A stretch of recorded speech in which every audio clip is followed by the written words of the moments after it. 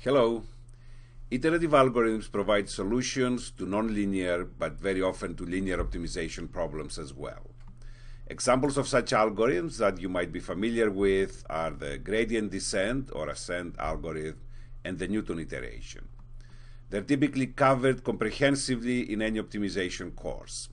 It is, however, outside the scope of this class to cover such iterative optimization algorithms, although we'll say a few more things on the topic during the last week of classes.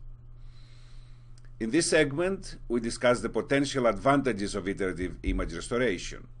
We then describe a simple iterative algorithm. We refer to it as the successive approximations algorithm, which can be used in a straightforward way in image restoration.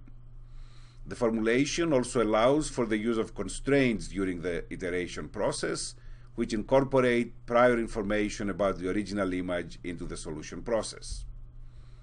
Using a straightforward analysis, we also derive a sufficient condition for the convergence of the algorithm. Continuing in some sense with the iterative algorithm of projecting onto convex sets we just discussed, let us look at other iterative algorithms that can be used for image restoration. Before we proceed, let's discuss some of the advantages in general of iterative algorithms. The first one is that clearly we are not implementing the inverse directly, but instead in an iterative fashion, step by step. The process can be monitored as it progresses, and therefore we can use the number of iterations as a means of regularization. In other words, we can terminate the algorithm at any point that the result is satisfactory for our purposes. Coupled with the above is that the effect of noise can be controlled. The more iterations, the higher the noise amplification, and therefore terminating at some desirable point, the noise amplification is controlled that way. And finally, iterative algorithms can in general be applied to cases that the degradation is spatially varying or nonlinear, and also when we do blind restoration, we have to resort to an iterative algorithm. There are a number of available iterative algorithms typically covered in any optimization course, algorithms such as the gradient descent or the various Newton methods. We will talk here about a simple form of an iterative algorithm that has found applications, has proven to be effective in image restoration, but also other image processing problems such as the phase-only or magnitude-only reconstruction problem.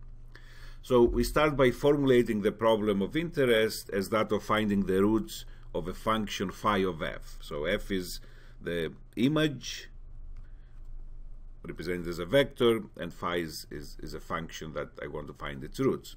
So according to this successive approximations iteration shown here, I start with an f of 0 equals 0, and then at the k plus 1 iteration step, the image is equal to the image that we obtained at the previous iteration step k plus beta, a relaxation parameter, this phi of f of k.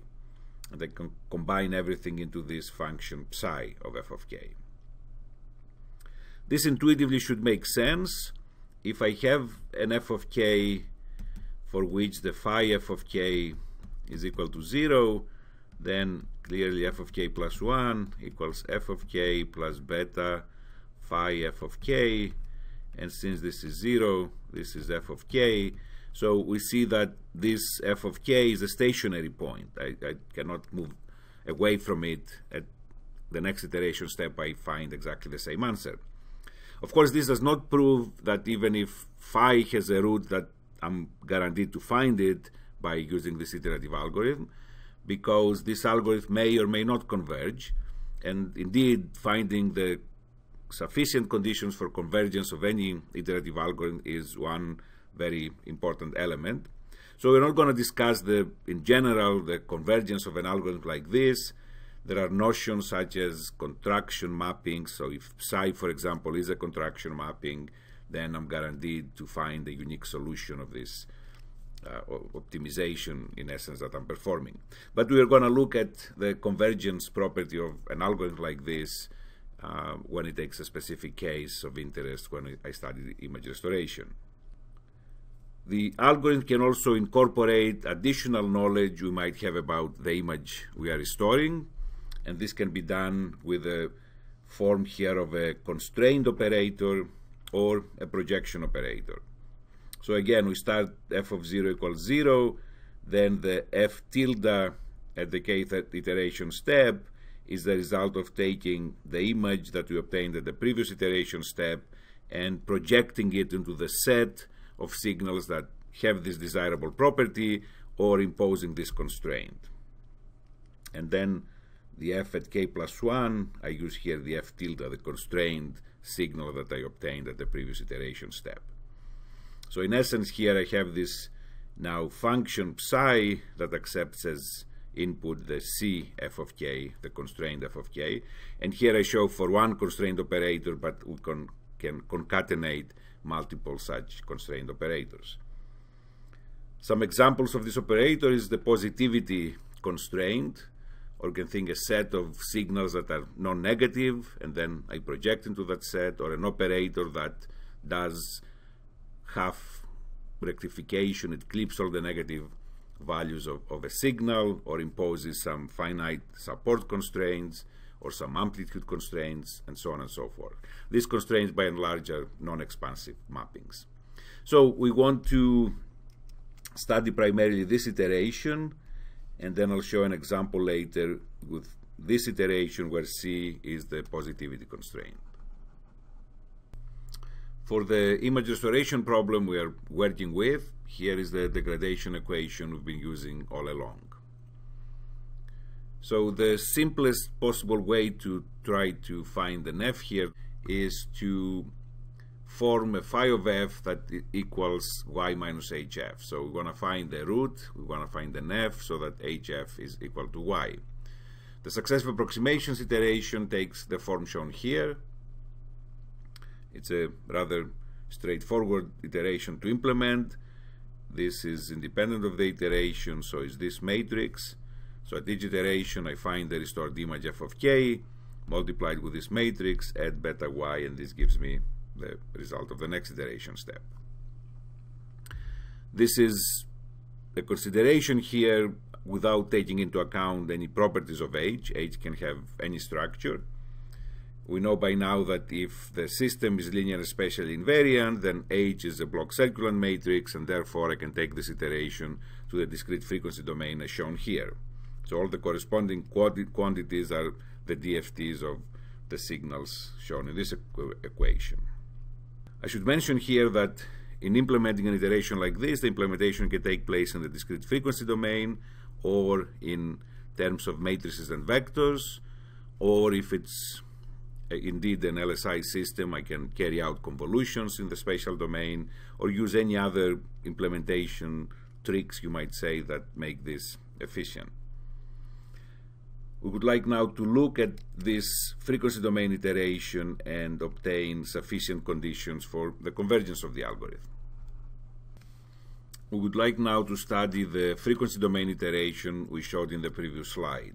We would like to write the restored image at the kth iteration step at discrete frequencies uv as the product of the restoration filter at the kth iteration step with the DFT of the observed noisy and blurred image. So if we follow the steps here of the iteration, we start with an f of 0 equals 0. I drop here the UVs for simplicity. Then f1 will be simply beta y. f2 is equal to beta y plus 1 minus beta h f1, and clearly equal to beta y plus 1 minus beta h beta y, and f3 can be easily found to be equal to this plus 1 minus beta h beta y plus 1 minus beta h squared beta y. So it's like solving a first order difference equation, and this is indeed a first order difference equation with respect to the index k. So we can easily see that the restoration filter at the kth iteration step is equal to this. Since k will go to infinity, for this infinite sum to converge, I have to have that the magnitude of this term here should be strictly less than 1. So this is indeed the sufficient condition for convergence.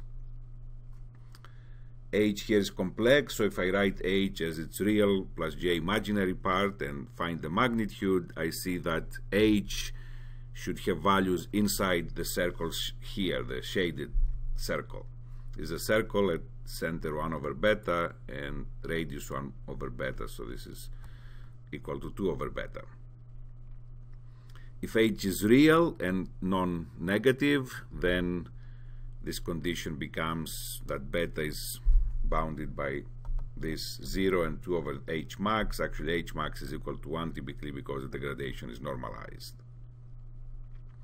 On the other hand, it's clear that if H, let's say it is real but it goes negative, as is the case, for example, for the frequency response of the filter that introduces the one-dimensional motion blur, it's a sinc function, therefore it goes negative, this quantity cannot be satisfied.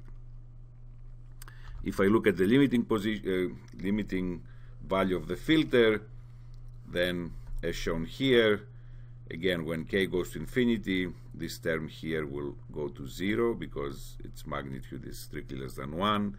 And then I have for those frequencies that h is different than 0, I obtain the inverse filter, while if h is equal to 0, I obtain k times beta.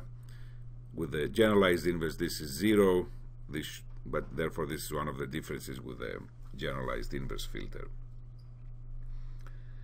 A point I would like to make here is that this restoration takes place per frequency component independently. So it is conceivable that the algorithm converges for some frequency and maybe not for others. In any case, this is a sufficient condition for convergence, which tells us that if satisfied, I'm guaranteed convergence. If it's not satisfied, we do not know what will happen. So again, the restoration takes place per frequency component. For those frequencies that this term 1 minus beta h is small, the convergence will be fast. And for those frequencies that this term is large, the convergence will be slow. So for those frequencies that h is small, I will have slow convergence.